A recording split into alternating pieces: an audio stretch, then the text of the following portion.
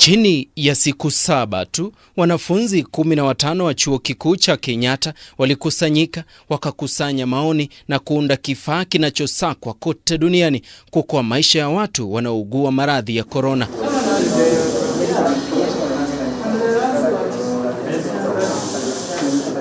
Kufuatia upungufu wa vipumuzi kote duniani, kila nchi kwa upande wake inafanya kila juhudi kujitengenezea vifaa vyao kwa haraka. Wanafunzi hao wakishirikiana na waadhiri wao walionelea bora kutumia ujuzi waliopata darasani kuunda kifaa hicho muhimu. We have been learning, we have been in school, and we can come up with an idea that will help our country. We have a team of electrical engineers, mechanical engineers, biomedical engineers, doctors, students and nursing. So we decided we have the team, we have the capacity, let us start doing on this.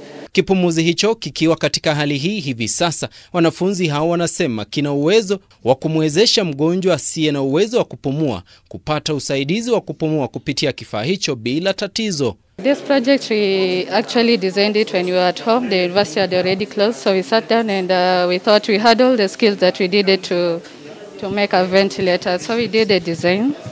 Then we presented it to the university, which gave us full support. So that's how we came up with it. Wameongezea vifaa vingine muhimu vya kutumia programu za kompyuta ili kudhibiti jinsi hewa itasukumwa kutoka kwa mtungi wa gesi hadi kwa mgonjwa kwa kipimo salama. We also doing a lot of testing.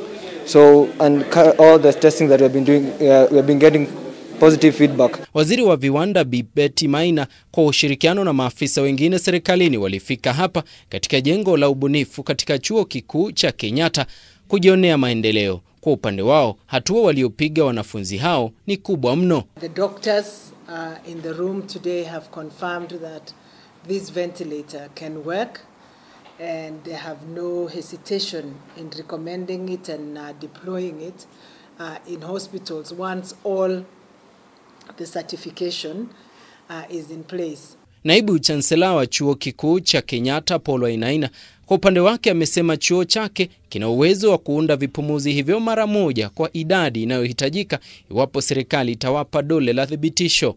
We need at least 500,000 per one, and since the prototype is working, production is going to take a very short time.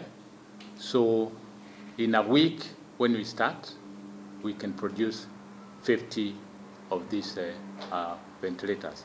Si hao peke yao wanaotia fora katika kutafuta mbinu za kuunda vipumuzi humu nchini. Mapema wiki wa Kenya hawa watatu kutoka Ruiru walifika kwenye afisi ya waziri wa viwanda na kumonyesha mradi wao, huku wa Kenya wengine wawili kutoka Westlands wakisema wanao uwezo wa kuunda vifaa hivyo muhimu mara moja iwapo serikali itawapa kibali.